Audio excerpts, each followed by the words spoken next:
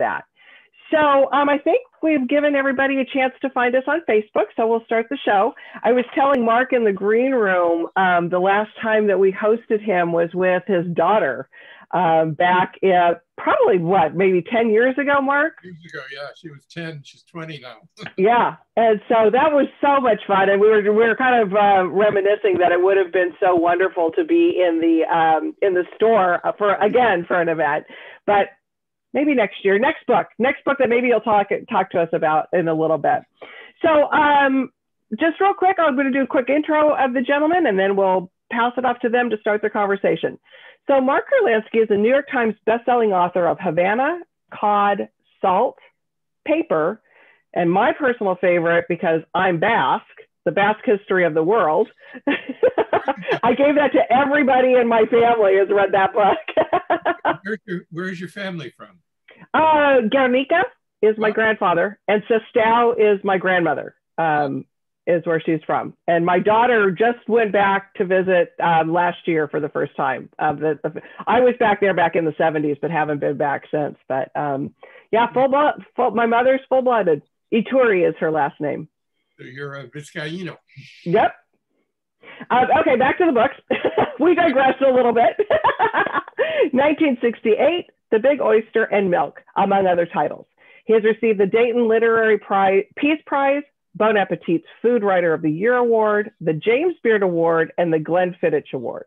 His articles have appeared in a wide variety of newspapers and magazines, including the Chicago Tribune, the Los Angeles Times, Time Magazine, Harper's, Audubon Magazine, Food and Wine, Gourmet, Bon Appetit, and Parade. He lives in New York City, and he will be talking to us tonight about his latest book, Salmon, A Fish, the Earth, and the History of Their Common Fate. Joining Mark tonight is our very own Neil Senturia. He is CEO of Blackbird Ventures, and I say our own, meaning San Diegan. Blackbird Ventures is a small venture fund that is focused on very early stage companies. He is a motivational speaker and also volunteers as a business teacher at Donovan State Prison, where he helps implement entrepreneurship, employment, and leadership training programs that serve people with criminal histories. Neil has also taught entrepreneurship at San Diego State University in the MBA program, as well as at UC San Diego's Von Liebig School of Entrepreneurism in the Division of Engineering. He's the author of 3 books and writes a weekly column on entrepreneurship for the San Diego Union Tribune. And with that, Neil and Mark, have a wonderful conversation. We'll see you in about 40 minutes.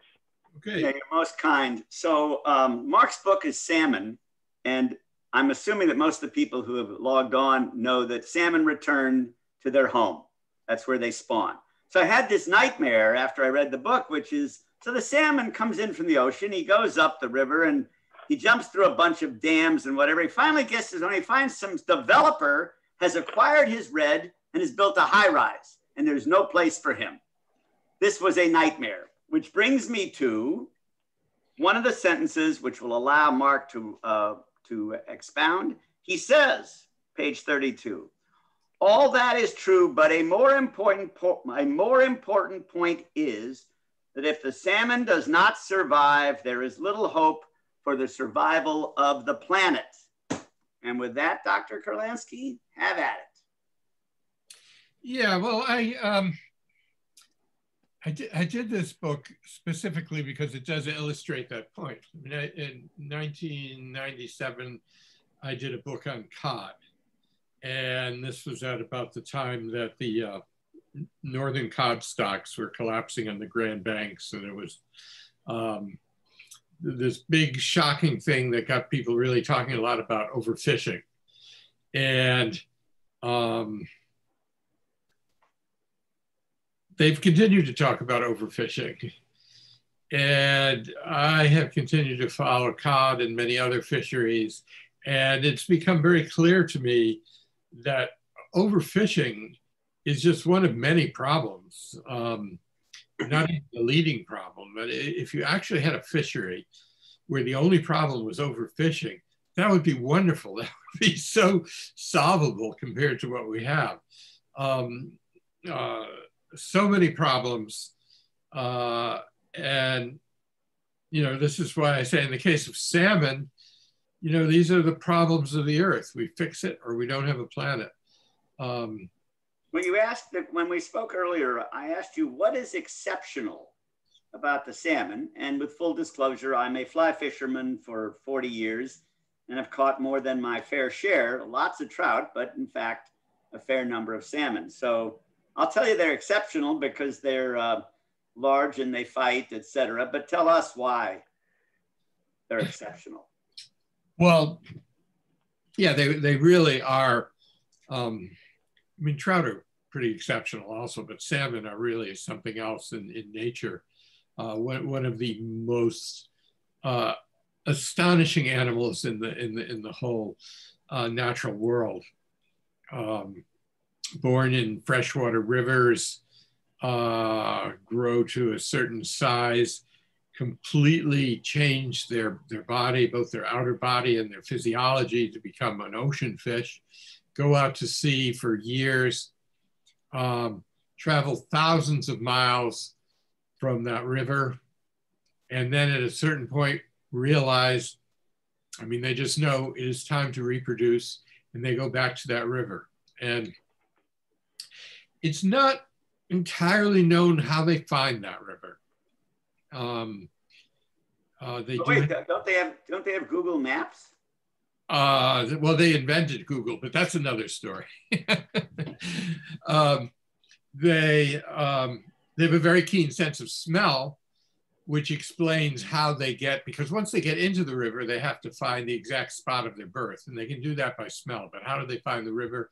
We don't exactly know. We think that there is some sort of stellar navigation. They have some magnetic materials along their lateral stripe, and they may be using that for navigation.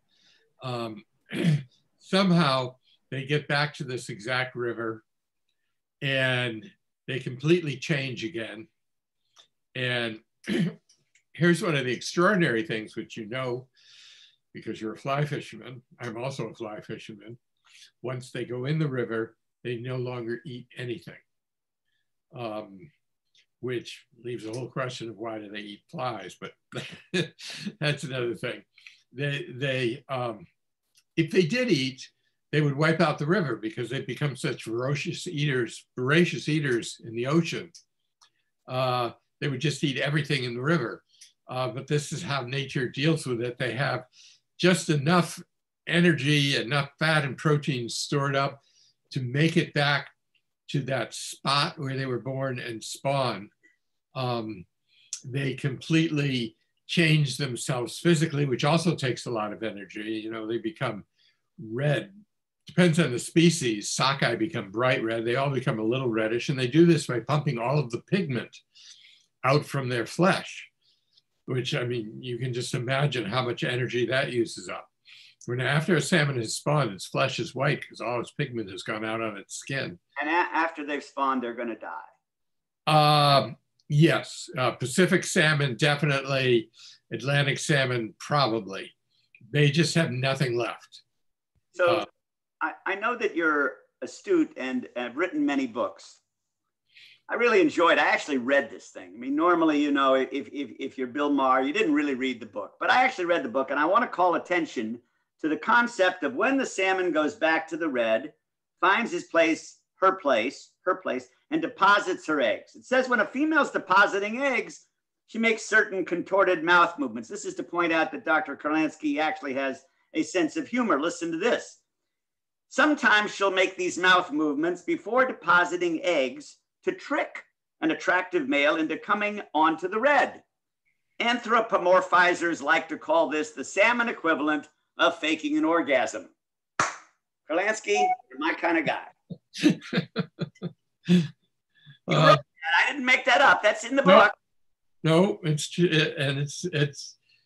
true. I mean, it's the whole mating ritual of the salmon is incredibly complicated, and trying to get, you know, the right guys for your eggs, and that's what this whole thing about the metamorphosis is. You know, they become very strange looking, bright colored, and they get humps on their back, and their mouth gets misshapen, and they get hooked noses, and you know, Darwin was very troubled by this. Why did they do this? Darwin believed correctly that everything that's done in nature has a reason. So why would they be doing this?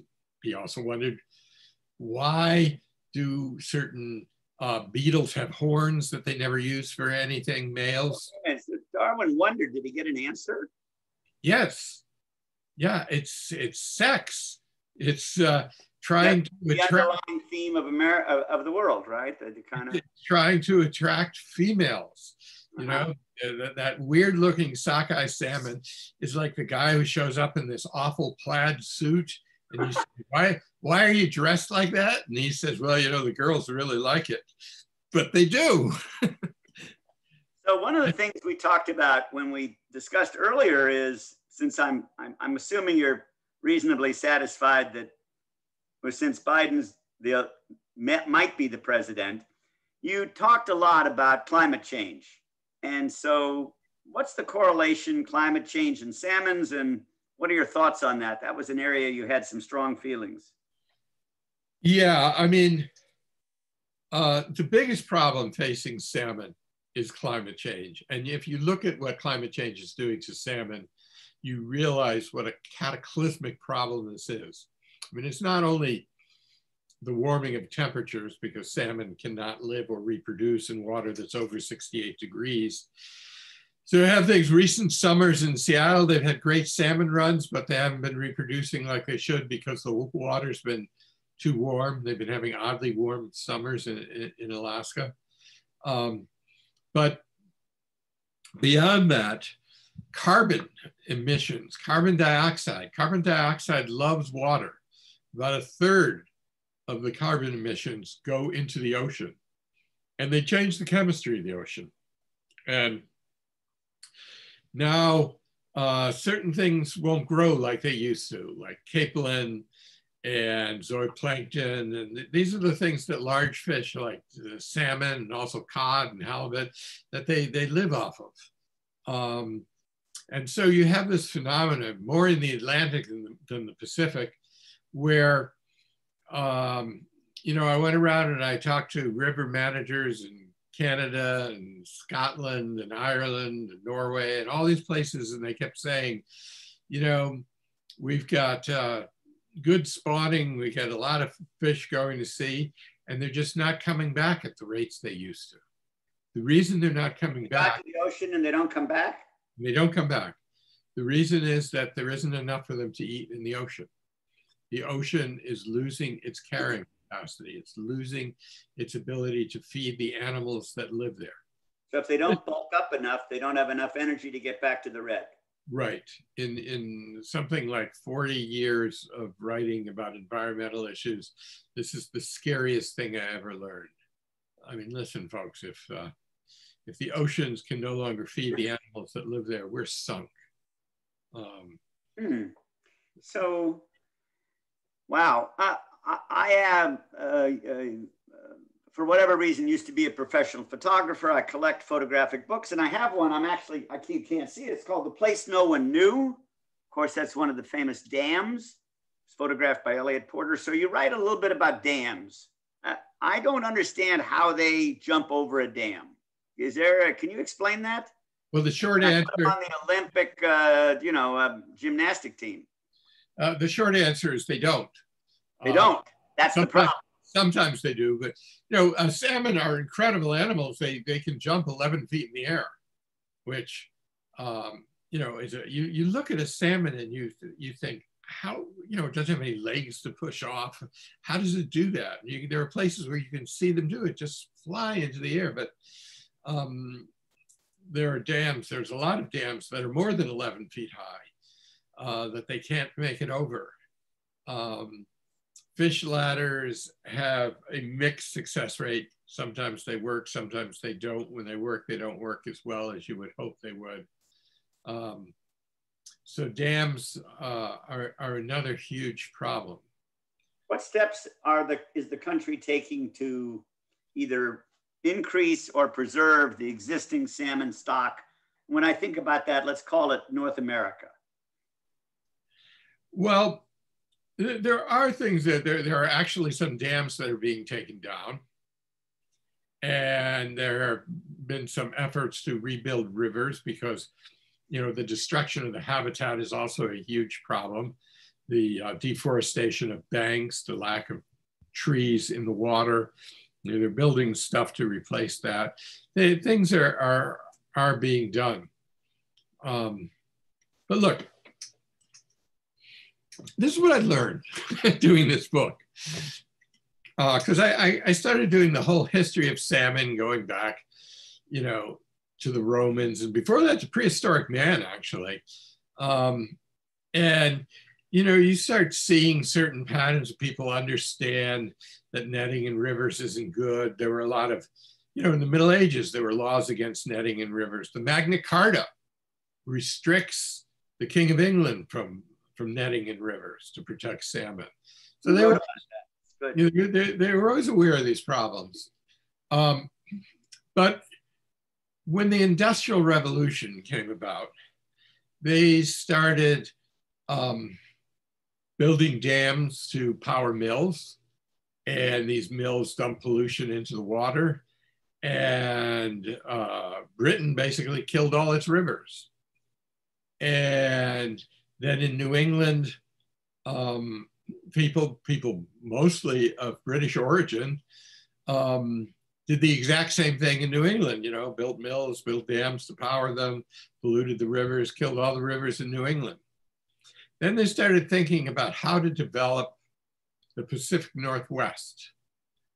And this was also very often people from New England who came up with this idea. We'll build these huge hydroelectric dams.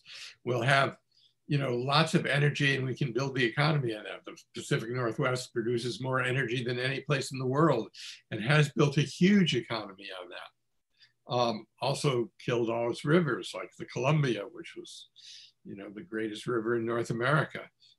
And so I started thinking, how come they never learn from their mistakes? And that's when I realized it's because they don't think it's a mistake.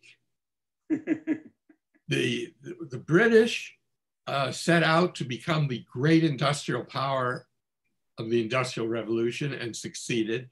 New England became the greatest industrial center of North America. The Pacific Northwest developed this huge economy. To a certain set of people, these are great success stories. So, you know, the argument is, you know, you want to protect the environment or do you want to create jobs? I mean, Republicans are great at putting this argument out all the time. It's a false argument. You have to figure out ways to develop the economy that don't destroy the earth. You can do this. You have to rethink it. Look, you know, what does it tell us that in times of economic decline, like right now, the environment improves, carbon emissions are down. So nobody's driving anywhere. Right, it's the development of the economy, the success of the economy that is destroying us. We have to figure out a different way of doing things. You know, we're great technological thinkers. We come up with all kinds of technology. We can come up with technology that isn't destructive. Well, let's try this one. You and I batted the ball around on Tesla and what I'll call electric cars. What are your thoughts there?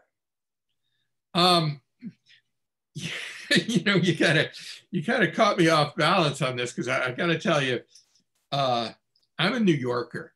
I don't have a car and I don't know a whole lot about them. And I say in my book that a salmon can accelerate faster than an automobile. I have no idea how fast an automobile accelerates. It's something that I have been told in science. So I don't know a lot about cars, but this is what I do know. If we are going to use cars, they have to be cars that do not put a lot of carbon in the atmosphere. Now, if you want to have this debate about Tesla or electric cars and building the batteries, does that, you know, I have no idea, really, to be honest with you. But I'll think this, either these cars reduce carbon emissions or we shouldn't be doing them. We should be moving on to something else. Let me ask you about eating. So because you won some awards for Bon Appetit, etc. Do we eat a lot of salmon?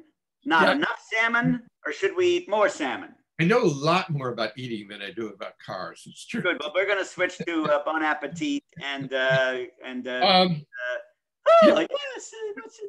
people ask me this all the time. You know, should I eat salmon? Should I eat wild salmon? Yeah, eat wild salmon. There are a number of places that are well-regulated fisheries, mainly in the case of the U.S. West Coast, Alaska. And this stuff it's well done, and this is a good food to eat. Are we overeating? No, you can't. Oh, I mean, we're not running out of fish to eat. You know, the whole idea, you cannot overeat a sustainable fishery. The whole point of it, kids ask me this all the time. They say, if you don't eat anything but sustainable fish, aren't we going to run out of them? No, the whole point of sustainable means that you don't run out. You're harvesting them in a way that the supply is maintained. But wait, that's a little bit of a trick, which is, what if we increase our salmon consumption? Aren't we going to deplete the stock? No.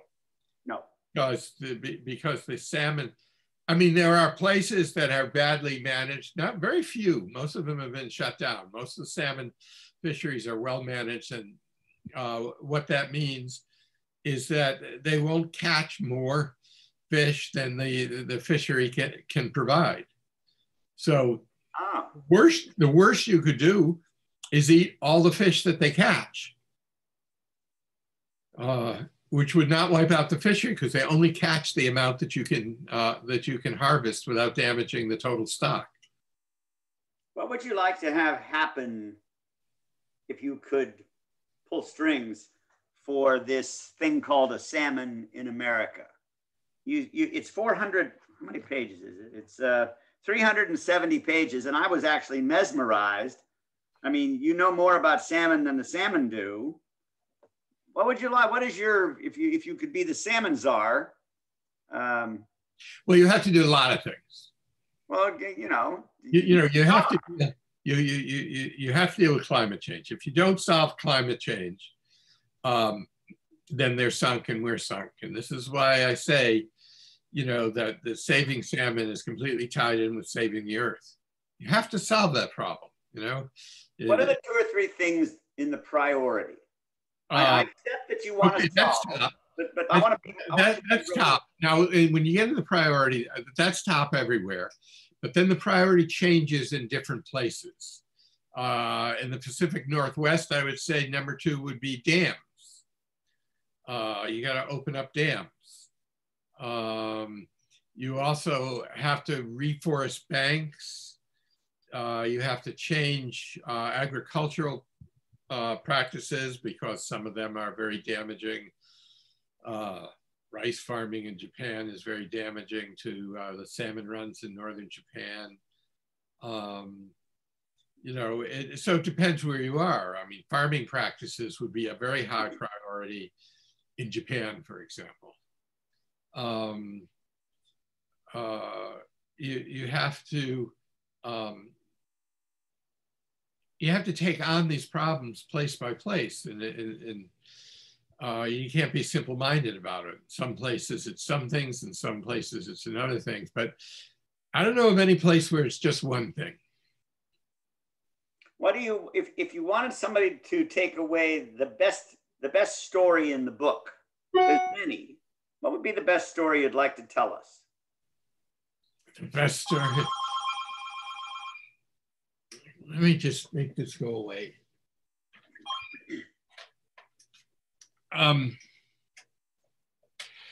Well, my favorite story is the one I just did about how the whole concept of economic development has been wrong. But I mean,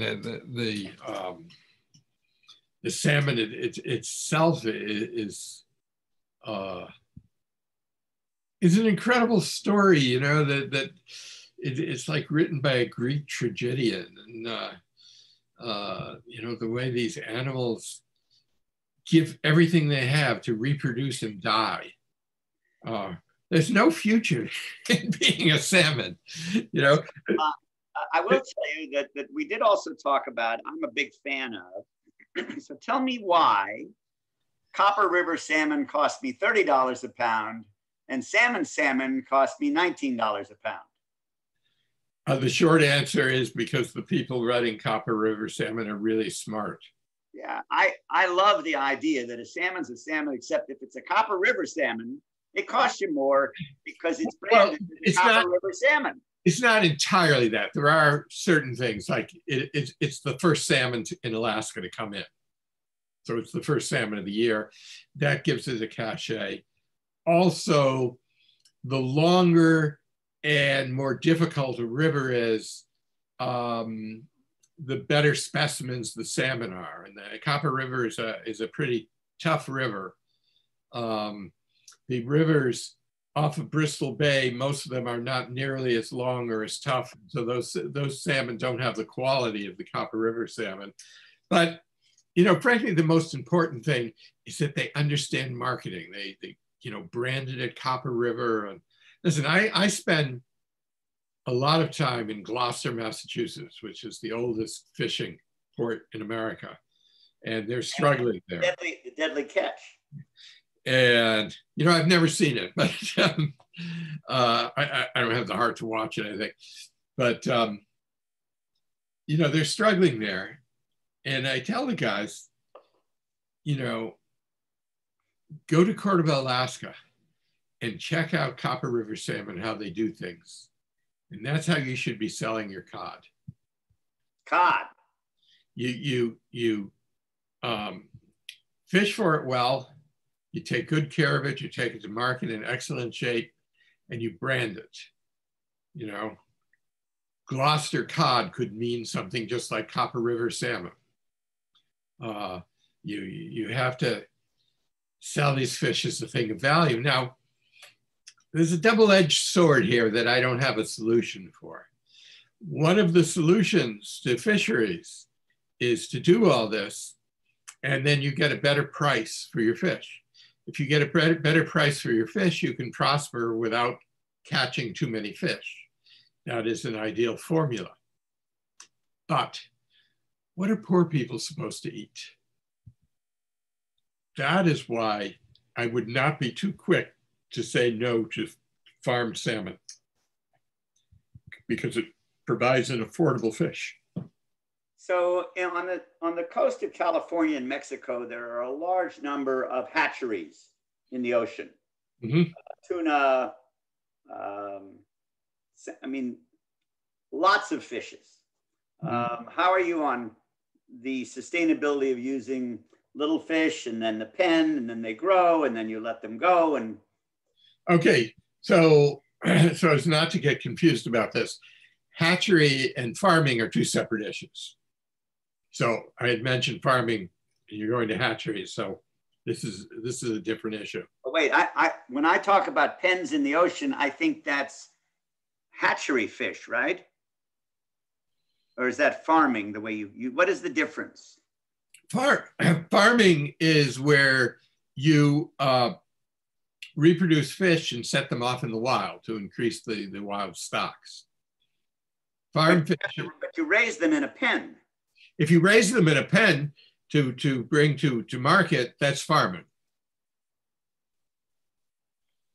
But hatcheries don't raise them to bring to market. They raise them to be big enough to be released into the wild. And when you release them into the wild, what's the economics of a hatchery? I understand farming. What's the economics of a hatchery? Well, it depends. Originally, in the 19th century, in California, the McCloud River, places like that, the economics was to sell the eggs and make a lot of money. you know, sell the eggs back to the East Coast, sell them to Europe, sell them to Australia. But then in time, they realized that this doesn't work, that the fish that you create will only flourish in that spot. The fish are very, especially salmon, are very particular to a spot. I mean, you have salmon, if you have two salmon that are the same species in two different rivers that are next to each other, their DNA is completely different. They won't go up the wrong river. They're not confused. No, occasionally they do. They don't go up the wrong river. Occasionally they'll go up a river that doesn't have salmon, which is called straying. And that is an important thing because that is one of the ways in which salmon keep going, you know, explore new rivers. Right now there's salmon going into rivers in the North Slope of Alaska that used to be too frozen for salmon. But this is why, you know, if you have a river that's been killed off by dams and you tear down the dams and you reopen it, you want to bring back a river like the Alwa in Washington or the Penobscot in Maine, salmon will come into it because some salmon do that. But by and large, salmon will not do well in rivers other than their native river. And so for hatcheries to work, you have to have a hatchery for a specific river. So then how are they making money? Getting back to your question there. By and large, they're not. By and large, these are funded projects. The idea of hatcheries as a big commercial thing, salmon hatcheries as a commercial thing has pretty much been a failure. Yeah, I haven't been asked to invest in one yet, so I appreciate you giving me guidance. But you have some history as a chef. You've got some recipes. So tell me about smoked salmon, or how should I cook my salmon? Blackened salmon. Give me a salmon-esque view of what I can have for dinner tonight. Well, you know, of course, the problem with food is that you get to personal prejudices. You're entitled to those. I think the best salmon is a wild salmon grilled. Okay. Maybe a little salt. A little salt. Okay, I'm going to grill it. And what about gravlax? You know, short Jewish people are used to those things. Like Zabar's. I live around the corner from Zabar's. You have to explain to our audience, who may not be New York Jewish delicatessen carnivores, what a gravlax is. Well, gravlax was not originally Jewish. Gravlax was Scandinavian. Yeah, but what did they do? What it means is just what it sounds like. It's buried salmon. That's what it means literally. And burying fish by the shoreline is a very ancient way of preserving fish. You know, Iceland, the national dish of Iceland is a Greenland shark that's been buried. It's called hakarl. Hopefully there aren't any Icelanders listening, because I gotta tell you, it's the worst thing I've ever tasted in my life. And I've had it many times, because every time I go to Iceland, they say, oh, you have to have some hakarl. And I say, sure, I will. Fortunately, they have very strong alcohol that you can drink with it. But of course, smoking is a way of preserving. Do you like smoked salmon? Do I like smoked salmon? Sure. Because I've recently, I've been in Alaska a few times, and they catch, I'm not particularly interested, but they catch king salmon. And they do it by, you know, backfilling the boat and and you're only allowed 2. And then you give the salmon to the cannery and they smoke it and put it in a can, and then you get to take it home. That's how the Alaskan king salmon racket for travel and for fishing is done. Well, you hang out with the wrong people, you know, because you go to the right place and they'll freeze it fresh and ship it to you. Yeah. Well, shows you what I know. You know, you go through this whole thing to catch this beautiful fish, and what do you end up with? A can of fish? This doesn't sound right to me. But I'll tell you that I've fished commercially in Alaska, not for a living, but just for the experience when I was researching this book. And it's really extraordinary how hard you work and how little money you get. Yeah, that seems to be America today. It's very good. Doesn't have to go to Alaska. You can stay on the lower 48. It is America, but it also is fisheries everywhere. I mean, the fishermen get such a small part of what you pay. That's a whole issue. If you're in a software business like I am, then you begin to understand, and e-commerce, you understand supply chains. So the irony, of course, is the salmon at Gelson's is X dollars a pound. Then you work backwards. It's sort of like land residual. And at the very end, there's a salmon in the river, and he's worth about 8 cents. It's a tough business. Let me turn to Julie and see if anybody has any questions for Dr. Kurlansky, because you're a very interesting and charming guy. I loved the book. You didn't get to show the picture, salmon. Got to see salmon. I read it, as I said, cover to cover, and you actually, for a writer, you have a bit of humor. It's quite pleasant. So, Julie, do you have anybody who wants to ask the salmon doctor a couple of questions? We do, and you're right, Neil. Mark has the ability of taking all of these subjects and just bringing them. It's, you know, salt, a whole book on salt. I mean, it's just amazing. Love all of your writing, Mark. Okay, so yes, we do have some comments and questions here. So the first one came from Julia. Neil had a comment, but we'll get to his question in a minute too. So Julia would like to know, can you give a little history about Atlantic salmon in the Northeast rivers? North America, yeah, it's where I'm from. I actually grew up by the Connecticut River in Hartford. Connecticut River was one of the greatest salmon rivers in North America. And when I was growing up, I didn't even know that. Nobody knew that. Salmon was so long gone from the Connecticut River that nobody even remembers that it used to be a salmon river. Most of the rivers in New England have been destroyed by this pattern of damming and pollution. They have been having a little success with bringing back the Penobscot, the biggest river in Maine, by tearing down some dams. There are still rivers in Canada, in the Maritimes and Newfoundland and Labrador, that have good salmon runs. But New England, except for this struggling hope for the Penobscot, is just completely finished. I mean, it's really sad. New England used to be about salmon.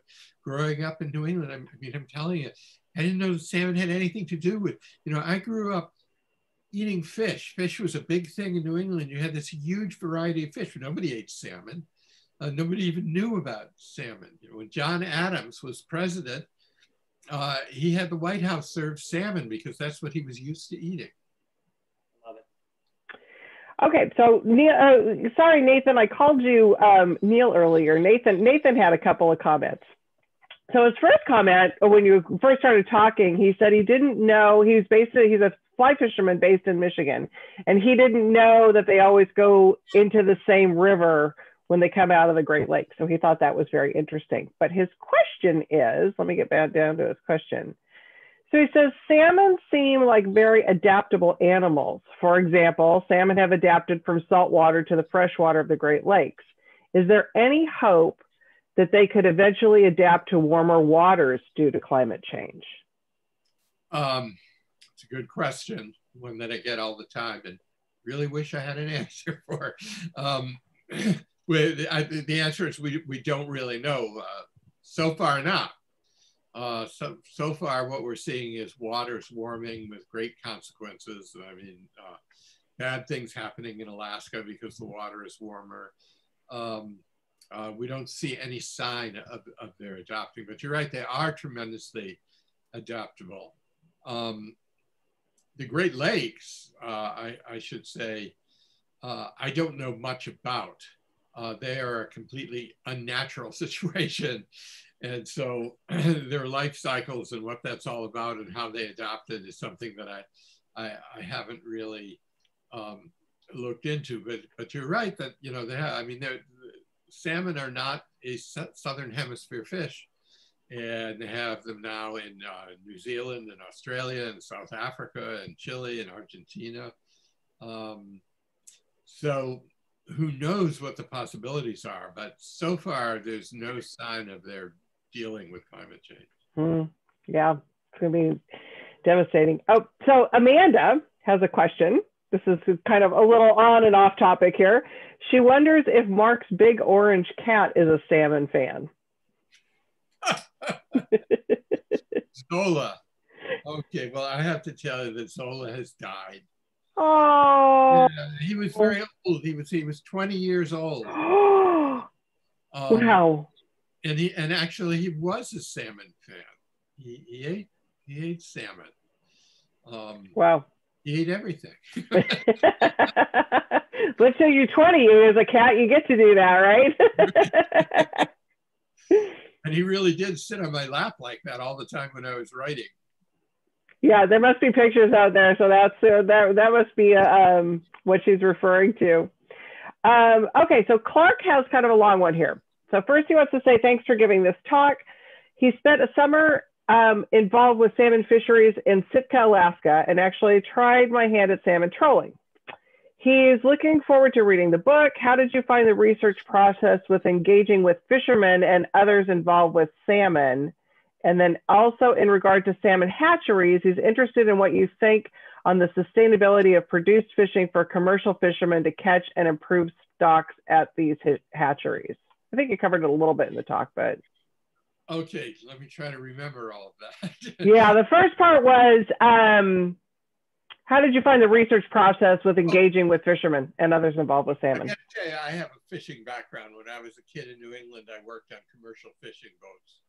And I have a great affection for commercial fishing and commercial fishermen. And I'm oddly fond of the whole thing. I talked my way onto a gill netter in Alaska and fishing the Gulf of Alaska, and didn't want to take me because that, you know, people, they think it's a great idea and they go out and they get sick and then she's stuck with them and stuff. I said, listen, I grew up fishing in the North Atlantic. She said, okay, you can come. And later she said that she loved having me because she's never seen anybody seem so happy on a commercial fishing boat. I just love it, you know. And fishermen appreciate that. They're trying to earn a living. They're not as happy as I am. But, so I mean, that's the easiest part of the research for me. Yeah. In fairness to that question, you do get to come back to New York. You don't have to be cold and wet for the entire year. I don't, but I might not mind it. Right. And then he was also asking about the sustainability of producing fish for commercial fishermen to catch and improve stocks in the hatcheries. Yeah, I kind of doubt it because, as I was saying, hatcheries have not worked out well. They don't work out well, and there is some indication that they weaken the wild stock when they mix with them because a hatchery fish is really not quite up to the standards of a wild fish. And so if you have a successful fishery, don't add hatchery fish. They're doing that in Alaska. It disturbs me. They don't need to add. They have a good fishery. They don't need more. The truth is that the reason they're doing more is not for the commercial fishery, but for the fly fishermen. I mean, sports is a big industry in Alaska, and they're trying to provide more fish enforcement. But it's not a good idea. I think that you cannot rule out hatcheries in places where it's desperately needed, such as restoring rivers that had almost no fish in them. You could use hatcheries to help bring them back in desperate situations. But if you have a successful fishery, don't try to bulk it up with hatchery fish. It's a mistake. Interesting. Okay, and then Dustin would like to know, perhaps Mark could explain what pebble mine means for the future of Bristol Bay salmon. Well, if the Pebble Mine were to happen, by the way, I'm somewhat confident it won't. Army Corps of Engineers turned them down on the Clean Water Act. And now guess what happens on January 20th? We get the EPA back. We get an actual environmental protection agency. Thank God. Yes, and they opposed. They blocked Pebble Mine, and I think they would block it again. If Pebble Mine were built, it might be fine for a while, but it's a matter of time till it had an accident, and that accident would devastate the largest salmon run in the world. It's insane. Yeah, crazy things. Well, that's our big. I have to ask, since we started off talking when we digressed into the bass history of the world with earlier. I have to ask the personal question: what made you pick that as a topic? Because all of your other topics are, cod, and they're very singular topics. What was it about the bass history of the world that drew you to? So what? The singular people. Well, it's a long history. I, as a young journalist, had this great idea that I was going to report on Franco, Spain, because nobody was reporting on him. And I thought, this is incredible. The last fascist dictator still in power. I thought Franco was he's still alive. No, that's salmon.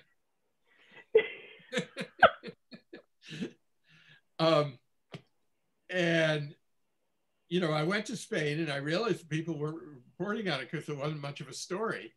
And then the Basque, ETA, actually blew up Carrera Blanca, Franco's chosen successor. And so I thought, oh, well, things are happening in Basque Country. So I went up there, and I mean, it's one of the most beautiful places in the world. It has this incredibly rich culture, which, by all logic should have been long gone, but it's not. It's preserved. This crazy language that people still speak, that kids speak in school now. When I was first there in Franco times, I wondered what Basque sounded like, because you weren't allowed to speak it, and I never heard it. Now I hear it all the time. I hear kids speaking it. And the dialect, it's not like, if people think that, oh, it's part of Spain, and it's like, no, it's a whole different everything about it is completely different. It's not Latin. I mean, no. What do you say about a language where S is no and Escaricashko is yes? I mean, it's crazy. That's interesting, but thank you for answering that, because it was just like, that particular book holds a very big place in my heart. So thank you for answering that. Let's see, do we have something else that somebody's brought in? People are just putting in some comments there, and so we'll look at those comments in a little bit. Currently, there are any organizations? Okay. Julia wants to know, are there any organizations that promote salmon sustainability that I can be a part of in the New York City area? In the New York City area. I'm not sure. Certainly in the Northeast, there's the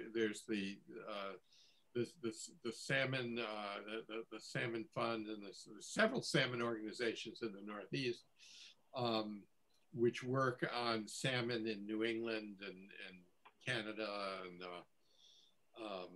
issues of salmon farming. And I'm not sure how active they are in New York City, because there's nothing going on in New York City.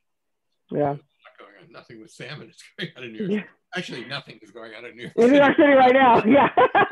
So maybe just look at it and support some things that are happening up in the Northeast. So, Mark, what are you working on next? Got something else coming for us? Many things. I have a book coming out in April.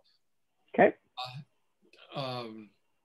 It is about fly fishing, and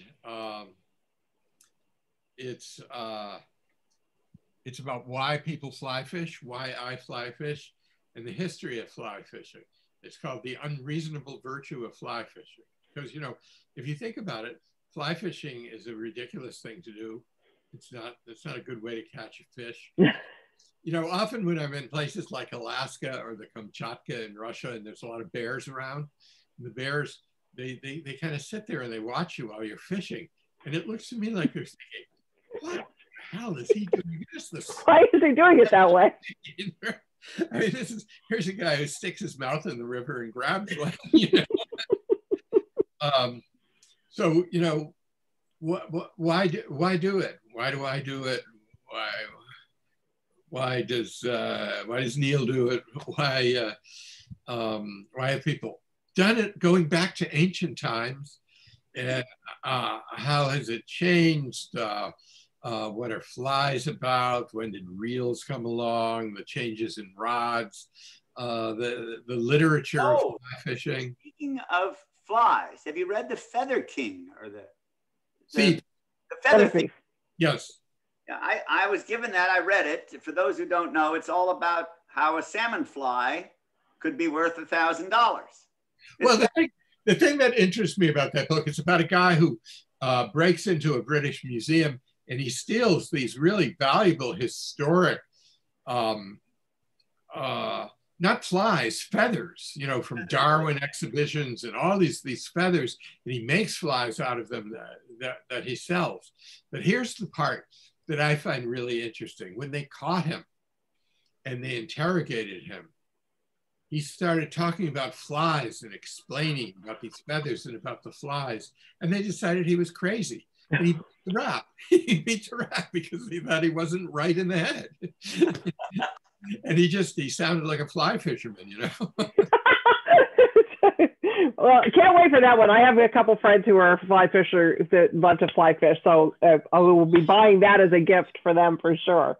Well, that's about what we have for time. I want to thank Patagonia and Carla for putting this together for us. Always love hosting you, Mark.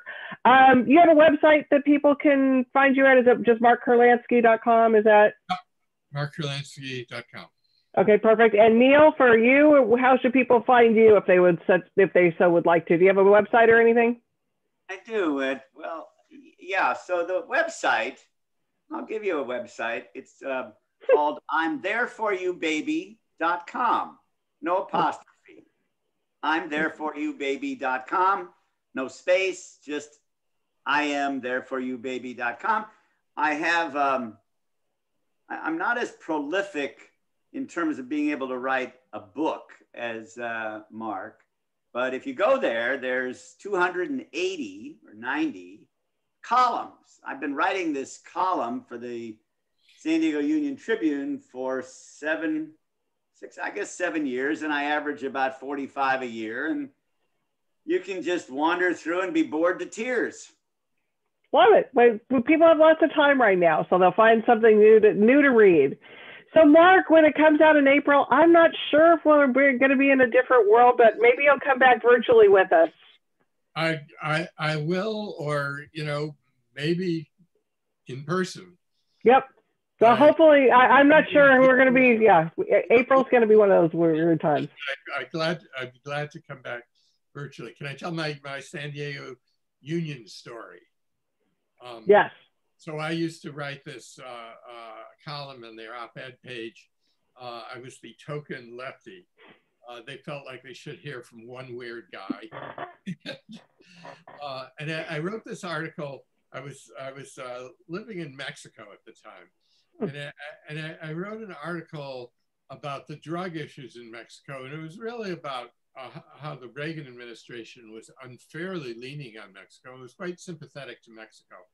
But the Union illustrated it with a takeoff on the Mexican seal, the eagle landing on the cactus, and he was smoking a joint.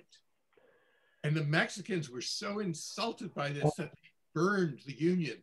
They got copies of the Union and burned it on the streets in Tijuana. Oh my! Did they do it? Did they know that you wrote it? We did, but I was in Mexico City and hid away. Okay, you were far enough away. Well, lots of San Diego-centric things here, Mark. We always enjoy hosting you, and so hopefully we'll see you next year again, one way or another, for the new book. And Neil, thank you for the great conversation. He's a pleasure. He's a fascinating guy. I've talked to him a few times, and I'm waiting for the fly fishing book also. So, okay. It's nice talking to you. Excellent. All right. I will take us off of Facebook. Good night, everybody. Good night. Good night.